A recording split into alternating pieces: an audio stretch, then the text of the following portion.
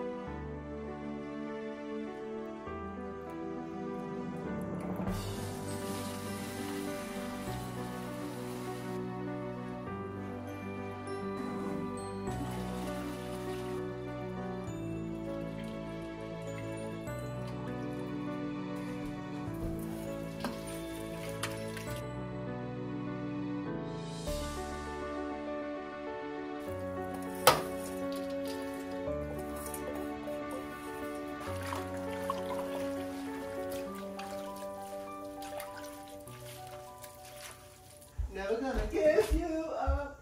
Never gonna turn you down. Never gonna turn you down. Get you.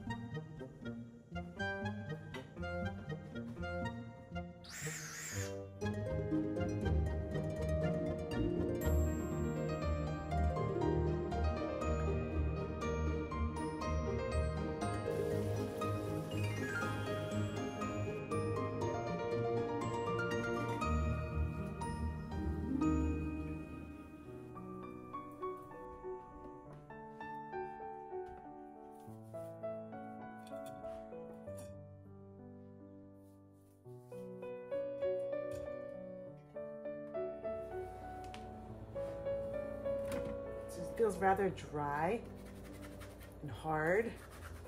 It smells so much like maple syrup. It's ridiculous. Like, it smells amazing. Amazingly like maple syrup. I'm excited about this one. Every several days, I'm just flipping that. I'm not gonna keep filming every time, but just know this is what I'm doing. And if anything changes, I'll let you know.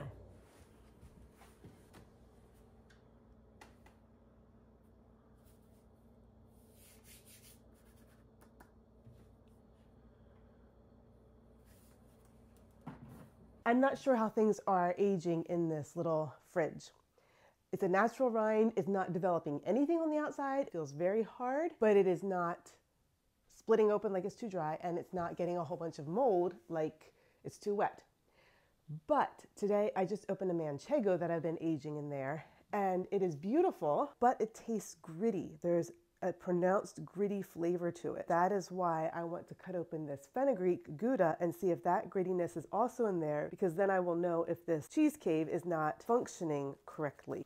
So the manchego is down at the bottom, and right here is this. And I have been putting tissues into here that are wet to add moisture, but this is dry as a bone, but down here there's sitting water in the little divots. I don't know if you can see, but it's all wet down there. So that's where the manchego was. Good morning, I am filming. What's wrong? It's slippery out there. Slippery? Yeah, you should not be motorcycling when it's raining.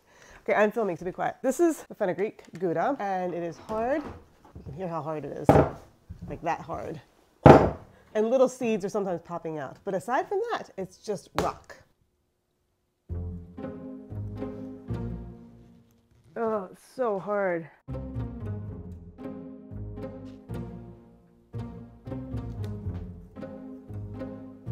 Well, it looks beautiful. It smells very much like maple syrup. So let's see how this tastes. I think it's gonna be gritty. What is that black thing? Holy heck, what is that? That looks like moldiness. Anyway, I'll taste this part. The rind is really hard. It tastes like maple syrup. The inside is smooth. It's really yummy.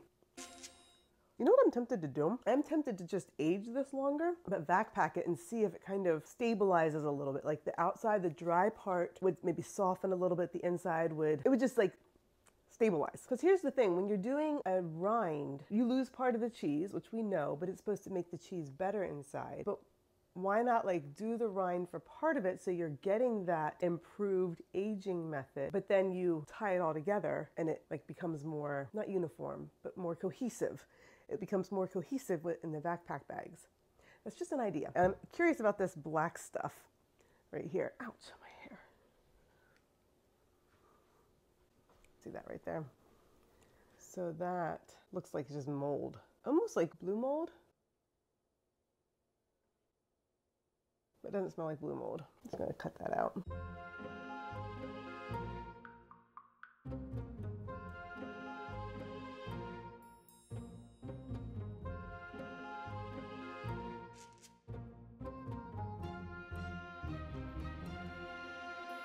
It's just that one spot, apparently. And you can kind of see like there's a hole there. So maybe some mold went in through one of the seeds. I don't know. Okay, tell me what you think of this cheese, you guys. Come here. Are you recording me right now? Yeah, smile. I'll smile. Can I try some? Yeah. What is it? This is Fenugreek Gouda. Does it smell like maple syrup? Can't really smell it. What do you think? Isn't that wild? Maple syrup. This Fenugreek Gouda, it is a mild flavor. It's buttery. The seeds are soft. I don't really think about them that much. I'm gonna backpack the big one and let that one continue aging and have these small wedges ready for eating whenever we want. I'm liking this a lot. I think I might need to do more of these.